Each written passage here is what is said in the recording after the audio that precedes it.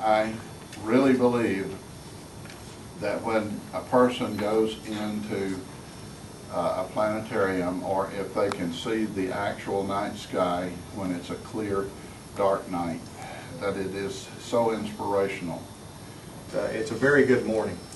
In fact, it's a great morning. It's a morning that we have been looking forward to for the past 10 years since the construction on the new Rock Spring Elementary School began and we had to close our former planetarium. The old Science Center was a safe gathering place for all the geeks and nerds and science students, like Bill and I and some others in the room here. But it was a launching platform for careers in science and engineering for many of us.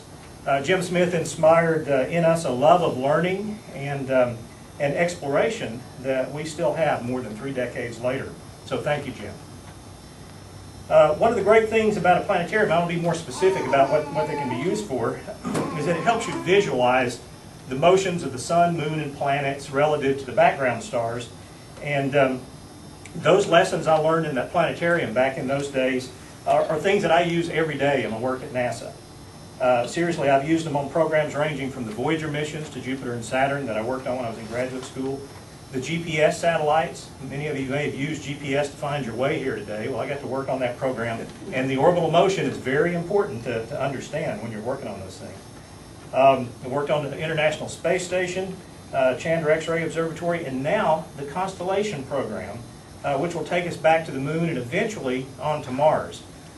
When Bill and I were hanging out at the planetarium, we were going to the moon for the first time, and now you're going to have a planetarium that is in full swing when we're getting ready to go back to the moon again, and even beyond that. So that's very exciting. We need a new crop of engineers and scientists to work on these exciting missions beyond the Earth, and I know that this new planetarium and the teachers who use it will inspire and initiate this training of students so that some of those scientists and engineers will come from right here in Walker County.